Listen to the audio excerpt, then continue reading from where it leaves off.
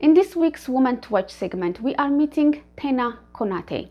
She's a 42-year-old single mother who became a proud dump truck driver at Endeavour Mining industry in Burkina Faso. Well, in a male-dominated industry, Konate's path was not easy. However, benefiting from a global push to tackle gender imbalance in the mining industry, women employees at Endeavour Mining say opportunities are changing their lives. Tene Konate takes pride in telling incredulous relatives about her job. Driving a 72-ton dump truck around the vast open pit at the Hounde gold mine in western Burkina Faso, the single mother is one of 111 women at the mine, many of whom trained for jobs that would traditionally be done by men in West Africa, hauling rubble, blasting rocks, or driving heavy vehicles. But Konate says the first day was not easy. The first day, just getting into the dump truck, I was scared. But little by little, with time, I thought that it's just a machine like any other. That is how it went, that's all.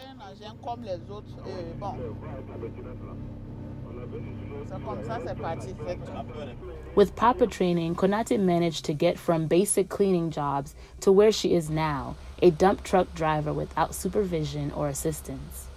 However, women like Konate remain firmly in the minority, making up 11% of the workforce at Hounde, run by Canada's Endeavour Mining. My uncle came when I was at home, and I spoke to him about this. Oh, really? I drive this machine? Honestly, he was very surprised to see I was doing that. Konate's path into mining was far from smooth. In 2011, she had been jumping from one job to another, struggling to raise her 2 young daughters as a single mother. She says working at the mine has changed her life. Work at the mine has changed everything in my life. Everything. I didn't even have a chair like this one. I used to sit on a stool. But today, here I am, sitting in the sofa.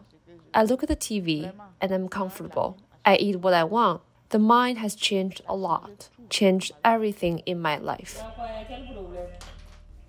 36-year-old Sonia Nkiema shares the same path as Konate. 4 years after starting work at the pit, she's now in charge of 60 workers, coordinating various operations at the pit for more than 100 people. She says her trainer, Nicolas Salwago, not only helped develop her skills, he urged her to control her temper and push her to move forward. Salwago Nicholas. We call him the tough one. I salute him because, like I've always said, we must never forget where we come from. That is what is important. When I came for training with him, I said, yes, you are my little brother, but you had the opportunity to go in the truck before me. Don't think about the fact that I am your big sister. Show me, because tomorrow I will be even better than you. Nkiema believes women are a huge asset to any company. As she explained, men tend to act before they think, while women always consider the consequences before taking action, be it at work or at home. Endeavour Mining says 20 to 30% of their total workforce will be made up of women in the near future.